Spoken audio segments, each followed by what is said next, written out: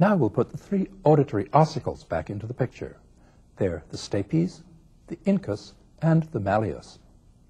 We'll start with the tiny stapes, the smallest bone in the body. The stapes consists of a head, which articulates with the incus, an arch that's formed by the posterior crus and anterior crus, and an oval base, or footplate, which occupies the vestibular window. Here's the vestibular window. We'll add the stapes to the picture. The edge of the footplate is attached to the inside of the window by a membrane that allows it to move. Movement of the stapes sets up sound vibrations in the perilymph of the inner ear. The tendon of the tiny stapedius muscle, which we'll add to the picture, is attached to the head of the stapes from behind.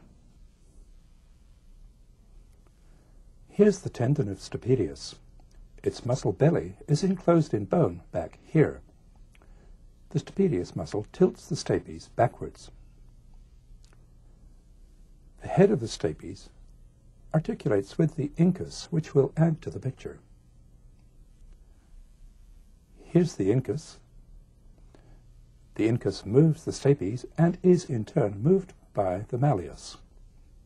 The incus has a body, a short crus, and a long crus.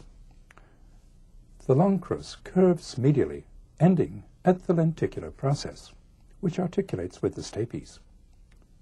The short crus points backwards. The tip of the short crus is tethered to the wall of the tympanic cavity here by the posterior ligament of the incus.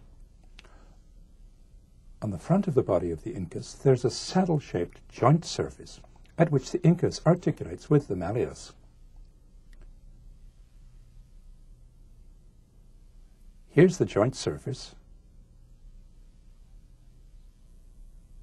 We'll add the malleus to the picture, together with the ligaments that hold it in place and the bone those ligaments are attached to.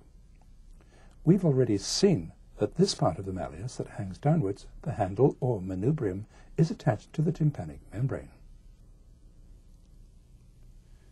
In the dry bone, this is the manubrium.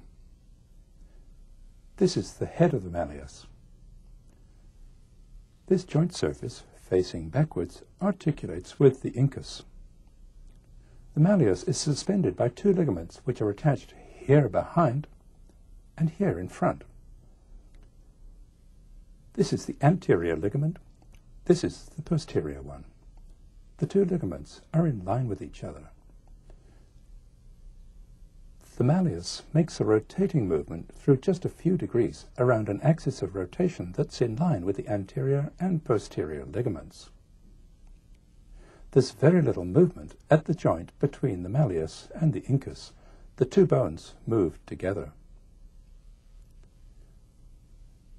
The movement of the lenticular process causes a tilting movement of the stapes.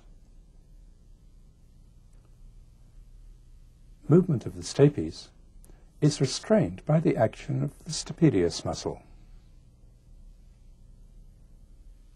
Movement of the malleus is restrained in a similar way by a second small muscle, the tensor tympani. Here's the tendon of the tensor tympani.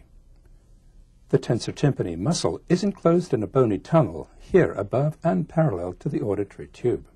Its tendon turns a corner as it emerges from the bony tunnel. The tensor tympani pulls the manubrium and the tympanic membrane medially.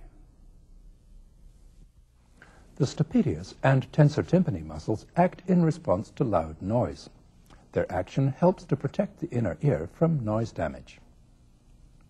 Lastly, we'll add to our picture of the tympanic cavity one highly unusual nerve, the chorda tympani.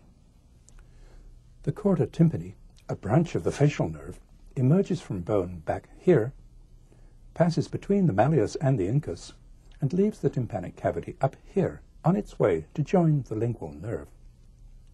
As we saw in a previous section, the chorda tympani conveys the sense of taste to much of the tongue.